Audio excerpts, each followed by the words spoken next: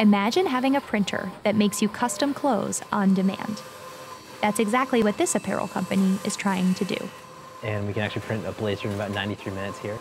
Ministry of Supply debuted the giant 3D knitting machine at their flagship store on Boston's trendy Newbury Street in March.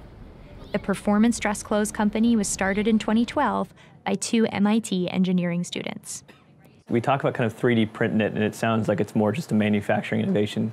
But actually what makes it special is it's so much more. It affects design, make, and sell, right? All parts of how the business operates. But more specifically, the customer gets to be part of the creative process and choose what color patterns, what buttons they like, what kind of cuffs they want.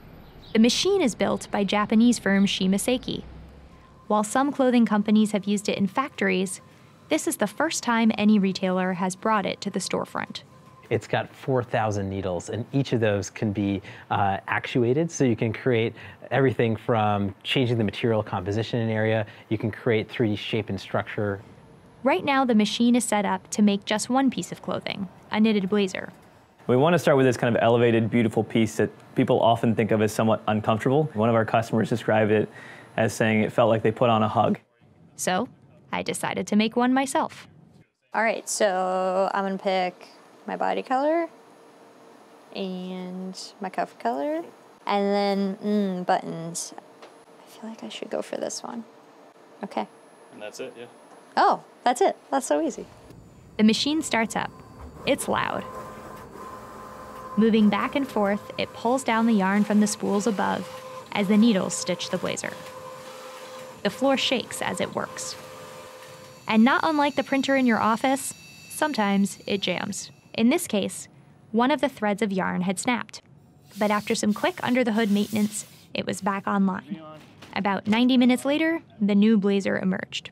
Given the knitting time of it, it's better for making things like blazers, but it doesn't make sense to make a t-shirt on the machine right now. The blazers aren't quite ready to wear at this point. There are some finishing touches, and then it's washed to shrink to the correct size. Buttons are added. The company says that right now, customers have to wait about 3 to 5 days for their new jacket. I tried one off the rack that had been manufactured earlier. Ministry of Supply hopes to increase the kinds of garments it can make this way, and its founders are hopeful that this technology could lead to sweeping changes across retail. At some point, we think that we're going to hit a bottom of where there's cheap manufacturing labor. We'll need technology like this to actually continue to stimulate the workers and allow people to be part of that creative process.